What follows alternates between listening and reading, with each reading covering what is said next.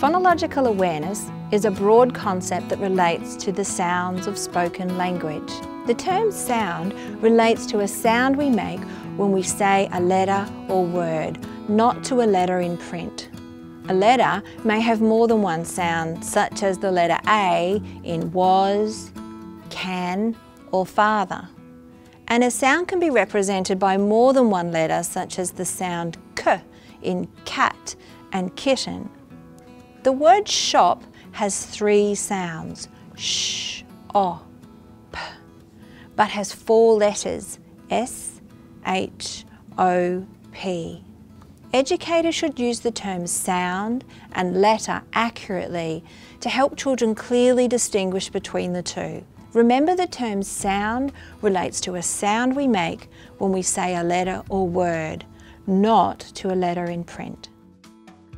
The foundations of phonological awareness are based in the development of a child's word knowledge, also known as metalinguistic awareness.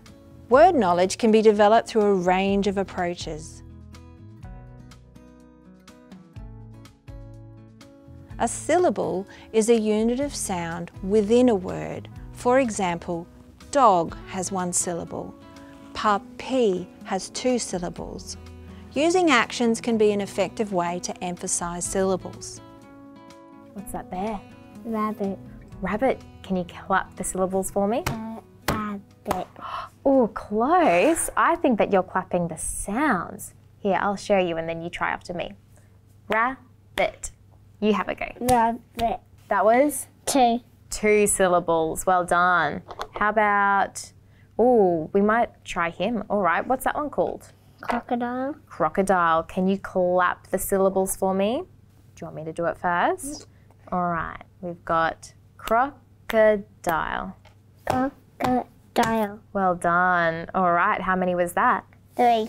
3 syllables. Well done. Okay, I'm going to choose this one now. This is a giraffe. All right, can you say giraffe for me? Giraffe. Good boy. Now clap the syllables. So close. I think that you're clapping the sounds again. Another way to describe it is the beats in the word. So if I have giraffe, I could go giraffe. How many beats did you hear that time? 2. 2 beats. Well done. Now your turn. You ready? Giraffe. Well done. Now on your own. Giraffe. How many beats was that? 2. 2 beats. Well done. Okay. Let me see if I can find one more. Oh, I've got one. What's this? Horse. Horse. How many beats was that? 1. 1. Well done. All right. Horse, just the 1 beat. All right. What else have we got in here? Cow. It's a cow. Now I want you to try this one all on your own. Can you clap how many beats in that one? Cow. How many was that? 1. Just the 1 beat, wasn't it? Well done. So 1 syllable. Oh, now what's that animal called? Camel. It's a camel. Can you clap how many beats are in camel? Camel. How many was that? 2. Good boy. I think you've got this. Oh, that's a long one. I think you've chosen a tricky one. Now, what's that animal called?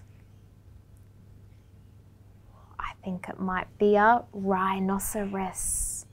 That's a very long one. Do you want to give it a go or do you want to say it first? Give it a go. Give it a go. Okay. Rhinoceros. Oh, good boy. How many was that? 4. 4 syllables. Great job. Well done. Developing a child's ability to hear and identify rhyme helps build their phonological awareness. So we know that rhyming words all sound the same at the end. So we could say mat rhymes with cat. Well done. With rat. And rat. And sat. Well done. And we know that they rhyme because they sound the same at the end. So see how my mouth does the same thing at the end? Mat, sat, rat. See how my mouth does the same thing? Do you know Humpty Dumpty? Sometimes nursery rhymes like Humpty Dumpty have lots of rhyming words in them. So we're going to listen to Humpty Dumpty and you tell me when you hear a rhyming word, okay? Humpty Dumpty. I think they actually rhymed, those two. Humpty Dumpty. Well done. How did you know they rhymed? They have the same letters, but it's just Good boy. So they have a different starting sound, but they sound the same at the end, don't they? So Humpty Dumpty sat on the wall. Humpty Dumpty had a great... Which two words rhymed? Wall. Good job. I think that they rhymed as well. All the king's horses and all the king's men couldn't put Humpty together again. Well done. Beautiful singing. Now I think men rhymed with something in that at the end of that nursery rhyme. Men and again. Well done. That was a tricky one, wasn't it? We had to really listen out for that one. So in that nursery rhyme, I heard Humpty rhymes with Dumpty. And wall rhymes with Fool. And men rhymes with Again. Well done. Great job. Alliteration is the recurrence of the same consonant sounds at the beginning of words in close succession. For example, orange octopus and white whale. So I have a Turtle. And what sound do you hear at the start of turtle? It's a t sound. Good boy. So can you think of a name for our turtle that starts with the t sound? Timmy Turtle. Timmy Turtle. Good boy. Let's think of a different name for him now. So he's actually very little, or he's very small. What's another word for little that starts with the t sound? Tiny. It's tiny. Good boy. So we could call him Teeny tiny. Tommy Turtle.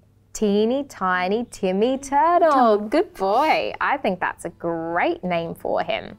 When children are developing phonemic awareness, they are simultaneously developing phonological awareness. Phonemic awareness is the ability to hear, identify and manipulate separate individual phonemes in words. View the video about phonemic awareness for more information. Phonological awareness relates to the sounds of spoken language and is a crucial aspect for developing a child's emergent literacy skills.